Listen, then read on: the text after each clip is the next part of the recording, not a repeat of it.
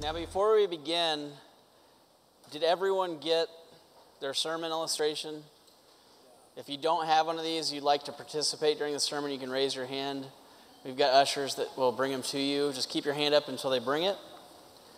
I just want to begin. I saw some of you during the gospel reading and even maybe during the epistle kind of making some faces. You know, this is one of those weeks as a pastor, when you get to the liturgical calendar and you see the readings for the week, you think there is no easy text to preach on this week. I don't want to preach. Both of these are hard scriptures.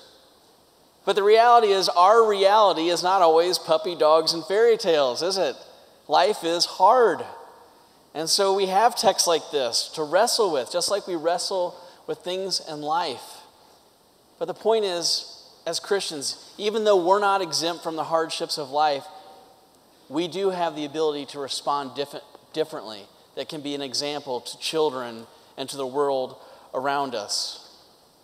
Our texts and our epistle readings this morning have, in the gospel, have two overarching themes. You've got this idea of personal holiness, but also corporate holiness within the church.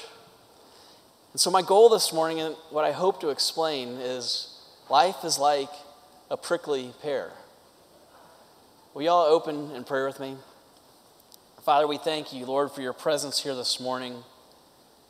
And we ask, Lord, for your Spirit to minister to us. Lord, for those who are hurting, Lord, may we pray for them. Lord, may we seek out, Lord, to really bring healing in this church and this world. And Lord, we pray for those who couldn't be with us this morning, just protect them. And Lord, we pray for those who have walked away from your church, that you will bring them home. And Lord, bless this time as we open your word. And we pray this in Christ's name. Amen. You know, in our gospel reading this morning, we encounter a very bold statement of this personal responsibility to holiness. Jesus says, whoever causes one of these little ones who believes in me to sin, it would be better for him to have a great millstone hung around his neck and he were thrown into the sea. Wow. It kind of stops us in our tracks. Jesus is pretty serious about not causing others to stumble. And our gospel continues last week's reading. If you remember, the disciples were arguing over who is the greatest. Probably walking along that road behind Jesus going, did you remember that healing I did last week? I'm the greatest. And what does Jesus do? He sits them down and he begins to teach them. And he says, if anyone would be first, he must be last and servant of all. And then he takes a child and he places it in his arms around him. And he tells them, whoever receives such a child in my name receives me. And not only me, but the one who sent me. It's interesting, I was reading, I'd never heard this before, William Lane's commentary on Mark. In the Aramaic language, a language Jesus often spoke, the word for child and servant is the same. Jesus was saying to the disciples that they must receive the children, also meaning every servant or disciple like he received this child with open arms and love. He continues this thought in our text when he says, whoever causes one of these little ones to sin, he's probably meaning a double entendre here, meaning whoever actually causes a child to sin who believes in him, or those who are new, are young in the Christian faith. That there's a responsibility of the mature believers not to cause any of them to stumble. When we accept Jesus as our Savior, when we confess that he is Lord and we receive his grace, we are saved. Meaning that we have everything that we need for eternal salvation. We believe in Jesus. However, at the same time, we begin something. We begin this process that we become more holy. Or that's the point, to become more holy, to become more Christ-like every day, to look more and more like the Son. This is a process called sanctification. Now, all of us here, as believers, are along this journey of sanctification. But we're all in different places. as James will tell us, but there is a personal responsibility that we must invite God in, that we have to invite the Holy Spirit to come do his work in us, to make us more in the image of Christ. In other words, we have to do our thing to let him do his thing. We say, God, come in and remodel my inside. This being said, we're all at different places. But here the disciples, just before this, were arguing, who is the greatest? And Jesus tells them, if anyone would be first, he must be last and servant of all. In other words, no one is a better Christian because they're in a different place in their sanctification process. All Christians are equal. So all must serve equally. You serve all Christians. But we're also called to admonish one another. We have in Colossians, let the word of Christ dwell in you richly, teaching and admonishing one another in wisdom, singing songs and hymns and spiritual songs with thankfulness in your hearts to God. So we have discipleship, we have accountability. All of these are healthy things.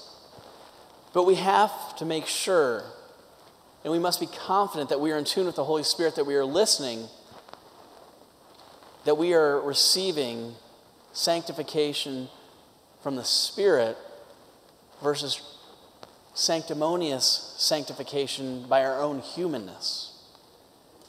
What does God want? What is he doing? What is he calling me to change, to take out? In other words, listen to the Spirit. We have responsibility. And we have this vision for our church. You might have heard it, that God is going to raise up oaks of righteousness. Isaiah 61 says, they will be called oaks of righteousness, a planting of the Lord for the display of his splendor. But great oaks, we know, they don't grow overnight. That these oaks are going to take time and patience. And we look around, we already have so many oaks of righteousness in St. Clement's here in our pews.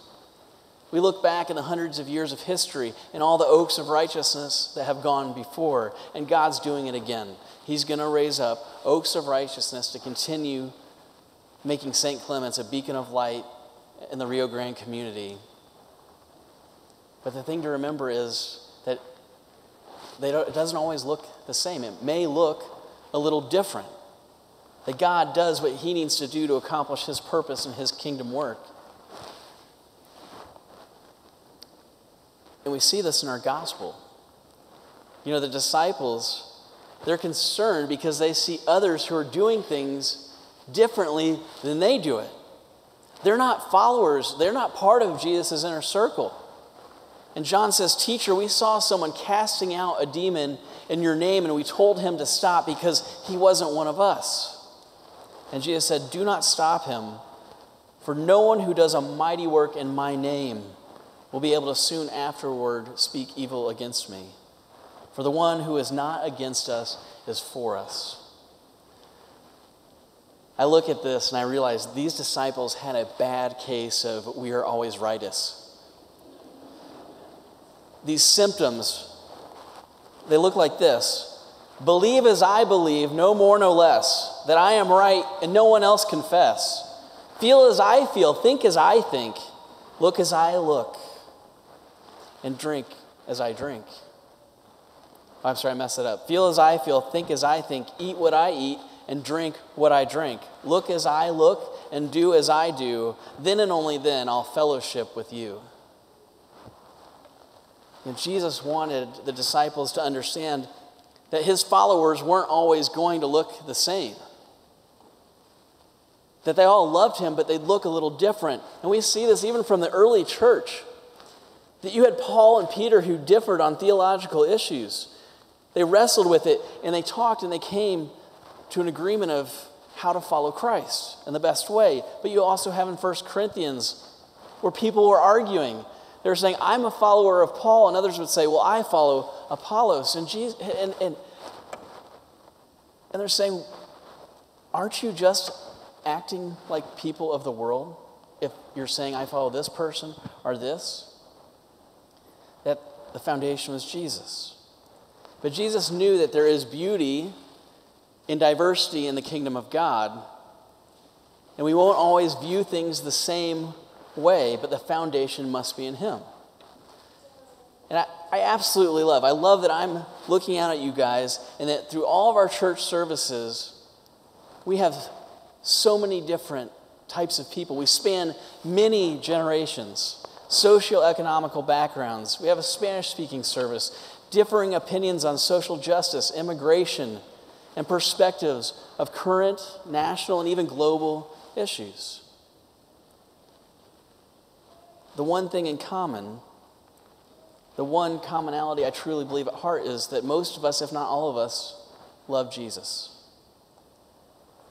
Now, that's not saying that in our diversities there's not a lot of difficulties. The reality is we're going to have some difficulties, especially within the diversity.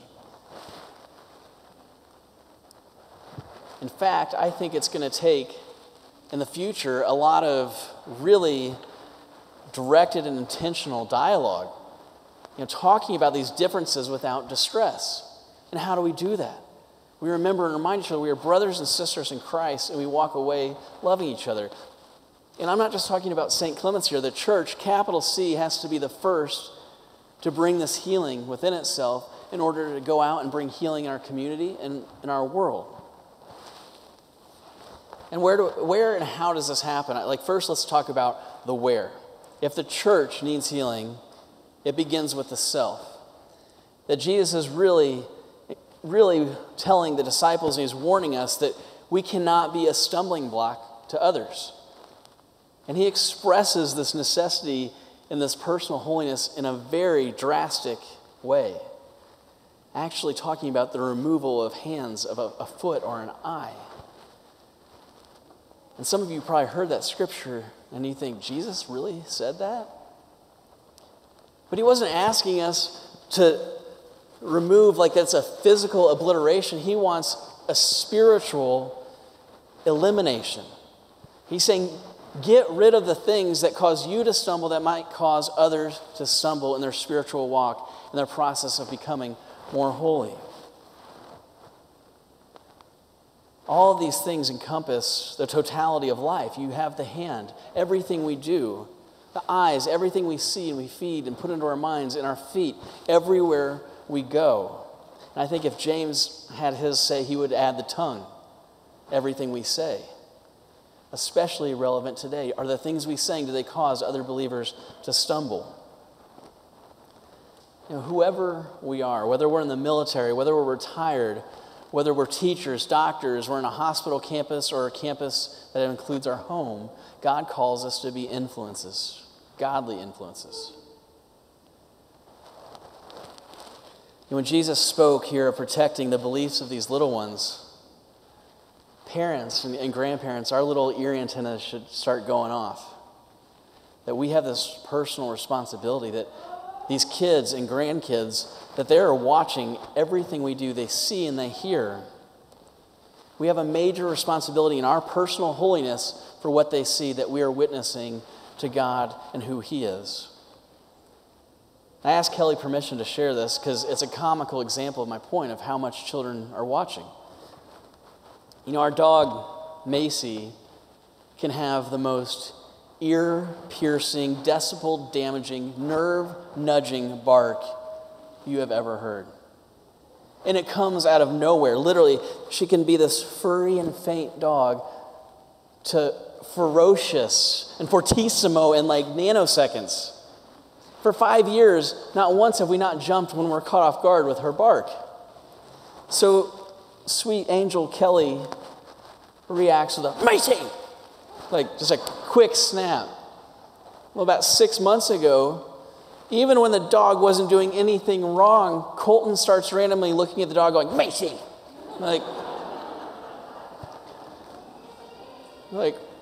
Kelly's I don't know. During God's working on us, we have to be careful that we're not causing the children, those who are new and young in their faith, to stumble and to fall.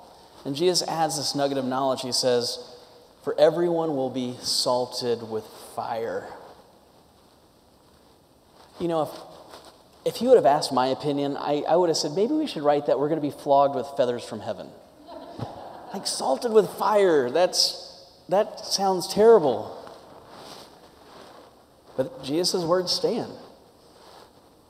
I mean, it means we're going to have trials. There's going to be fire. Things aren't always going to be easy. But we must maintain this holiness so we don't cause ourselves and others to stumble. You know, I'm going to be humble and honest here. Kelly and I probably recently have not been the most model parents. More like we've been model clay parents, just being squished one way or another by things and little trials in life. And we all have them. Hear me when I say this. We're not like any worse off. Everyone has trials in their lives. But we really started letting these little things get to us. You know, the first was that we have this 2-year-old fridge that just stopped working 3 months ago. So 4 months into customer service with Samsung, I have literally questioned if I can maintain Christian character anymore. And then we started losing sleep, literally, because our adjustable bed got stuck in the upright position a couple weeks ago. And then my life finally became a wreck last Thursday, literally, when a speeding driver lost control of her car going the opposite direction and jumped the median into me and my truck. Life is like a prickly pear. You know, let me explain. This past Thursday, about 6 hours after the automobile accident, I went to the Thursday Night Life group. And Esme Hannah brought prickly pear as an appetizer. Now, I had never had one of these. So I thought, after I tasted this needs to be an experience we all share together here. So before you eat it, I want to explain our little communion of cacti here. As we take this together, I'm going to warn you, the seeds are very hard. In fact, you will not be able to chew them up. You don't have to eat this, but I'm telling you in case you do. You chew, you let the fruit separate from the seeds, you swallow the fruit, and then the real cacti eaters swallow the seeds. Or you can spit them out. But let's take 30 seconds if you want to participate in the cacti communion. We can.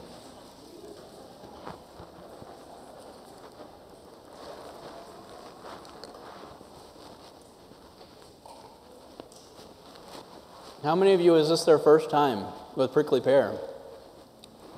Okay, quite a few of you. I'm seeing some interesting faces being made out there. So Esme warned me, just like I warned you guys, those seeds are hard. I thought in my head, I can chew these up. When my jaw was jarred by those little seeds of steel, I realized I'm not getting through these bad boys. They're not going to chew up. And I think so much this is how people view hardships in life. They hit those hardships and they think, I can't get through this. They lose hope and they give up. But if you keep going, like this prickly pear, you start to taste sweetness. And you realize, this is good. This is nice. And you begin tasting a little bit more. And the fruit separates from those hard trials, from the seeds, and you begin enjoying it. And then finally, the fullness of the flavor comes and you taste the goodness. But to experience that good stuff, you have to go through those hard things. And as one, they come together. You must go through the hard to get to the good. And the same is true about life. Jesus says that we will be salted with fire. Salt is good. The fire is the trial, the hardship.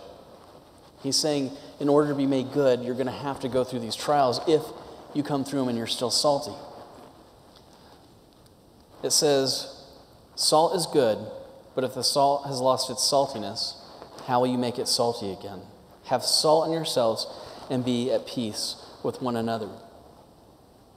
How do you eat the same thing? Or how do you experience trials and two people come out very different? It's about posture. It's about our position that makes the difference.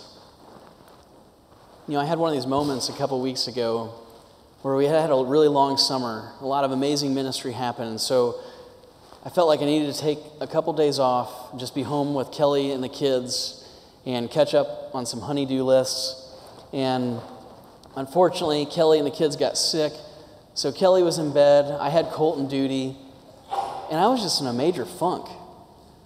And I didn't know why, but I started thinking about and remembering things about my childhood.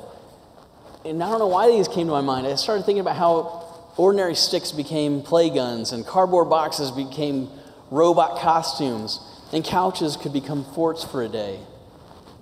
And then I was thinking about it. Here I am with my boy, and I was like, I'm going to teach Colton how to make a couch fort. So we did.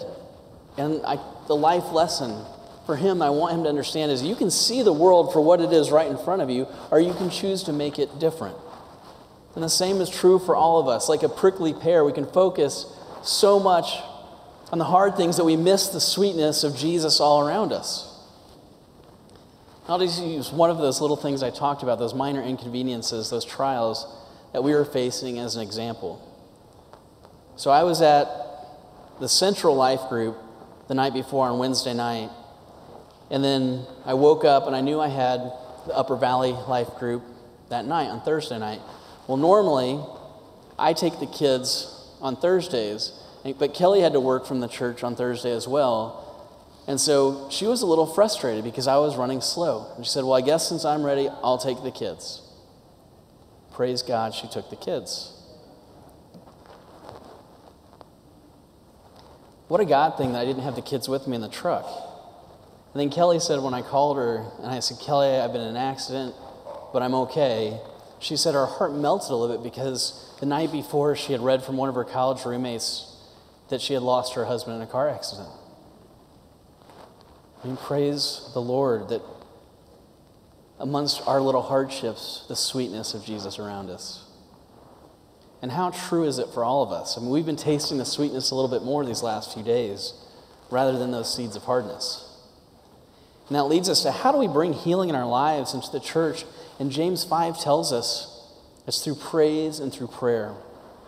If anyone among you is suffering, let him pray. If he is cheerful, let him praise, sing songs. If any is sick, let him call out to the elders to come and pray over you, anointing you with oil. And the prayer of faith will save the one who is sick, and the Lord will raise him up. And if he has committed sins, he will be forgiven. Therefore, confess your sins to one another and pray for one another, that you may be healed. I love this because everything begins and ends in prayer, and it's sandwiched with praise. It's the posture of being on your knees before the Father that gives us the perspective to see through his eyes and see the sweetness, not the hardship. I want to close on verse 16. There is so much in James 5. I mean, that needs to be a sermon in itself with just what those prayers mean and what does that look like. But just given like where we're at and where I wanted to go with this sermon, it says, I have spoken so much on the personal holiness and letting God do his thing in us, but then there's this idea of corporate holiness, the church. Verse 16 says, therefore confess your sins to one another and pray for one another that you may be healed. Dietrich Bonhoeffer in his book Life Together talks about this idea of confession and communion, that they go hand in hand. As he lived in this community of believers, he talked about this practice of mutual confession. Primary among them, he says, is the isolation that sin brings, that sin drives Christians apart and produces a hellish isolation and a deadening autonomy. He says, sin demands to have a man by himself. It withdraws him from the community. The more isolated a person is, the more destructive will be the power of sin over him, and the more divisive and destructive it is within the church. Now, this is why we have to dialogue with each other, even if it's difficult, because it's through that, overcoming differences, praying for one another, asking for forgiveness, that we really commune together with what it's supposed to look like. It brings healing within the church. It's admitting those faults and praying. Praying especially for our brothers and sisters who may differ from us. We pray for them, and we pray for ourselves that we can be in the right perspective, the right posture before the Father, that we can see through his eyes. Let's not all catch, we are always rightest. We confess when we fail, we forgive when others fail, and we pray for one another in church and for the church. Life is like a prickly pear. There's no getting around the hard stuff. It's there. And you have to go through it to get to the good stuff, but it makes that sweetness taste so much better when you understand it. So we take the good and the bad as one. And we say, thank you, Jesus, for without you, we don't see the world for what it is, but for what it can be, if it has you. So may we pray that your Spirit gives us strength, wisdom, and peace, that our eyes see through your eyes, our hands do what you need us to do, and our feet will take us where we need to go. We pray this in the name of the Father, the Son, and the Holy Spirit. Amen.